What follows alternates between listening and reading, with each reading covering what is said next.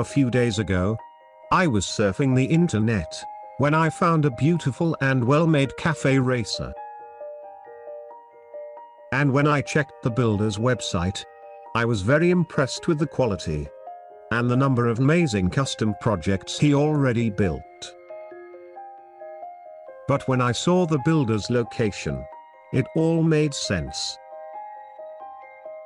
Switzerland. The country known for its obsession with quality and precision. The problem was, which project should I choose for today's episode? And the solution was, why not several? I know that quantity and quality rarely go together. But not today. Welcome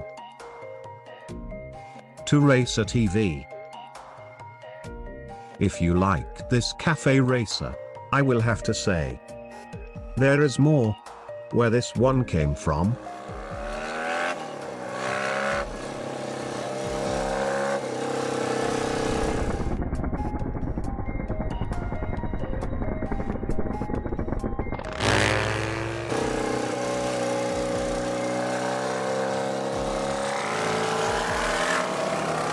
Today's projects were built in Geneva by Antoine Meister and the team of Meister Engineering.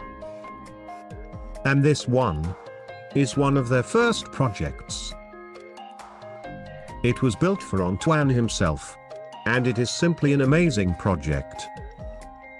It is based on a 1977 BMW R100S, the most powerful BMW model on those days.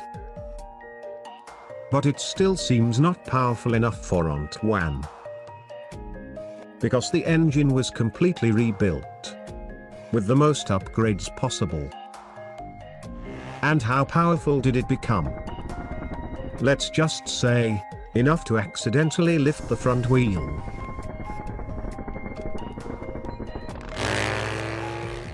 This also means it rides as it looks. I think Antoine made the right choices on this project. It looks very simple, but without being basic. And the nickel-plated frame structure is a very nice touch. I am not sure, but I guess Antoine got his inspiration from one of the most iconic cafe racers that ever existed, the Aigle Vincent. I think this color scheme is the most elegant way of presenting an apparent chrome finish without looking too flashy. One of the things in which this project stands out from most BMW projects is the fuel tank. Not using the original and voluptuous BMW fuel tank is a very rare choice. And why? Because it rarely works well. But Antoine was very clever on this point, because he chose a long and low fuel tank, which makes everything look lighter and elegant. Besides that, it combines perfectly with the very stylish rear cowl and the minimalist bikini fairing. And this is precisely why it works. The combination of these three elements and the nice taste on the colors and finishes is what makes this BMW look so good. Not mentioning expensive. Almost like a beautiful Swiss watch, ready to be displayed in a jewelry store. Speaking about jewelry, it is time to see the next project.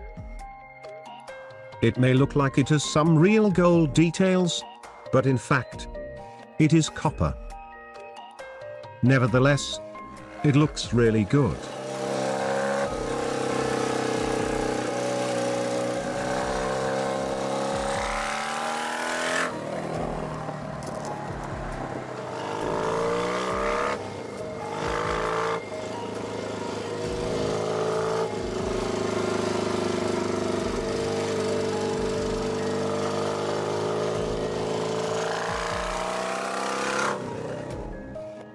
This is another impressive project from Meister Engineering.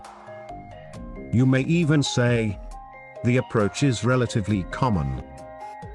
And I agree with you. Essentially, it is just a classic cafe racer seat. The original BMW fuel tank, inverted forks, and some other normal items.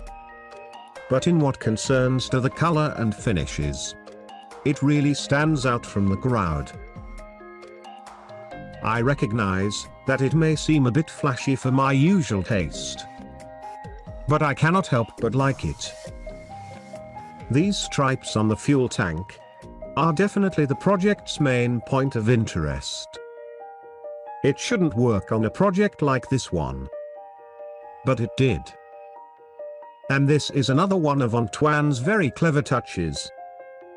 What makes all these stripes work is precisely this deepness effect. If you pay attention, there are two things that help create this kind of 3D effect. The stripes that look to be on the lower layer are thinner, and the shadow effects, which make the wider stripes appear to be on top. But there is more.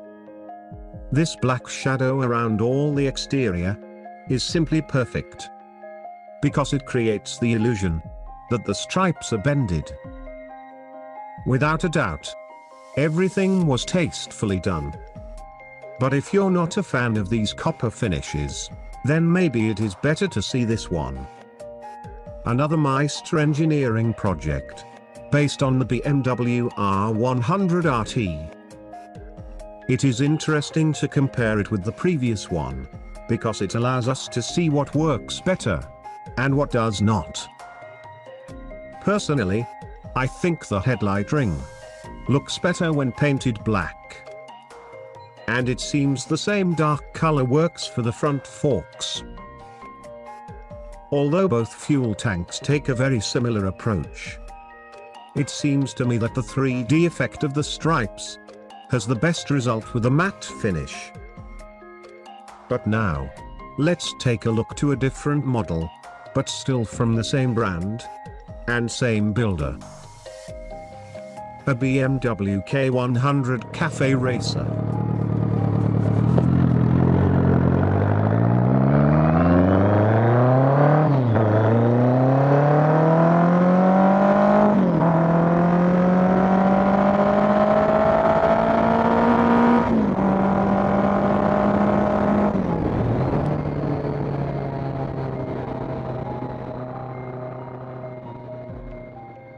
I bet some of these machines' sections look a bit familiar to you.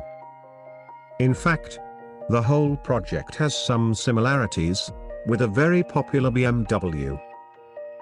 I am referring to this iconic K100, built by the Brazilian Lorenzo brothers. Essentially, most of the machine's sections were made according to Lorenzo brothers' CAD drawings. But what is really interesting is comparing these two projects. As you see, the grey BMW with taller profile tires looks much more balanced. And if we compare this project with the one from Lorenzo brothers, then things become even more interesting. These comparisons teach us a very important thing. The wheel's diameter is always an important detail to achieve some balance on the project's stance.